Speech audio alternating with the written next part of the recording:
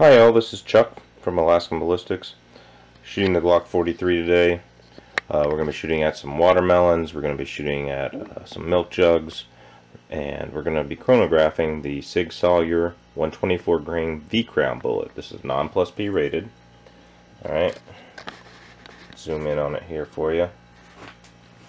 Alright, it's a nice looking round. You can see here on the box it's supposed to be going 1165.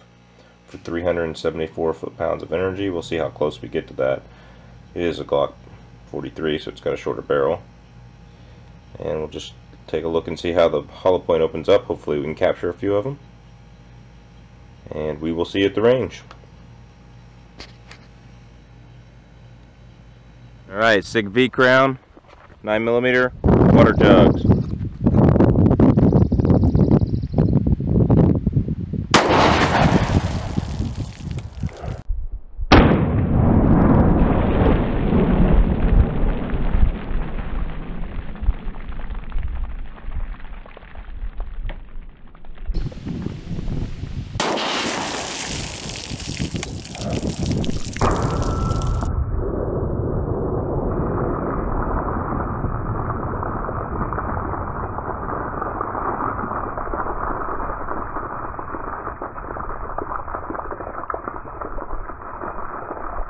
Alright, just showing you, it went through the first two water jugs, bounced into the third one, went through the first two, bounced into the third one. We cannot find the bullet. We'll still look. Let's put a watermelon in front of it. Alright, here we go. Sig V-Crown again. We've got a watermelon, a small watermelon. They don't grow them up here like they did in Georgia. And we got 3 water jugs behind it.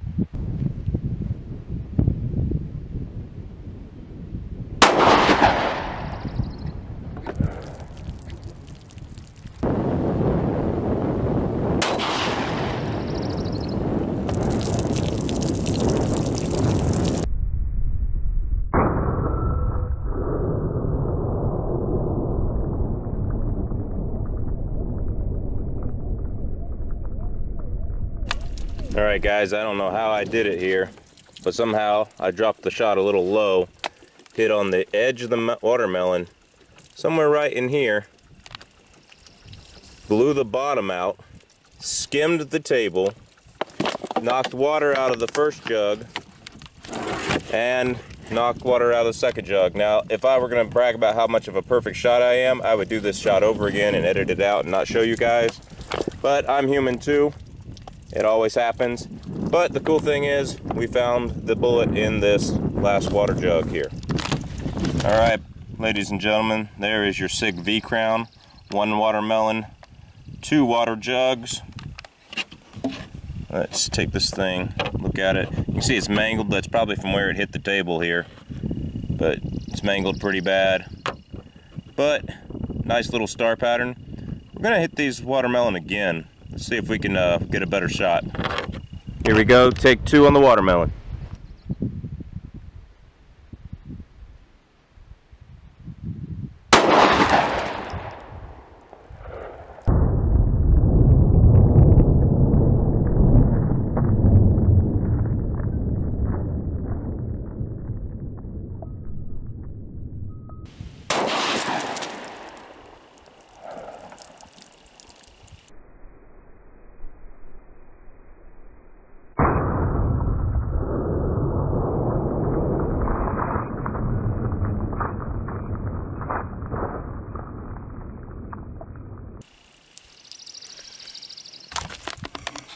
Alright, as you can see this time, we got more of a square hit on the watermelon.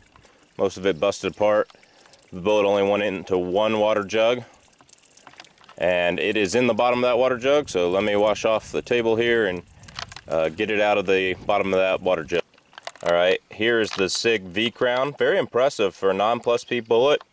Very, very similar pattern in opening up as the Federal HST.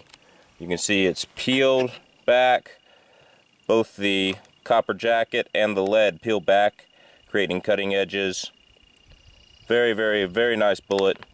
I bet you couldn't even tell the difference if I stacked the Federal HST and the Sig V-Crown next to each other.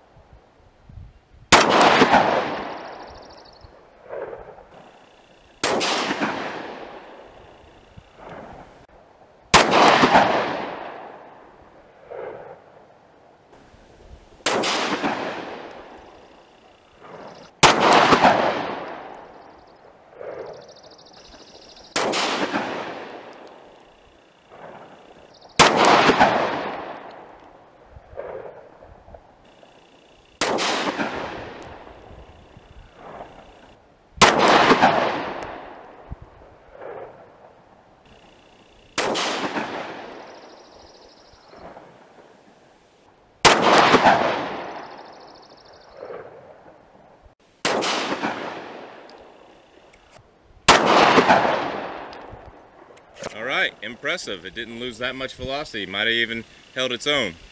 Alright, that's Chuck from Alaskan Ballistics. SIG V-Crown. Great little ammo. Seems to run well. Seems to be inexpensive right now. Alright, 124 grain, standard pressure, SIG V-Crown. Not bad at all. Look at the chronograph slide and the add up for the ballistics, and then click like and subscribe.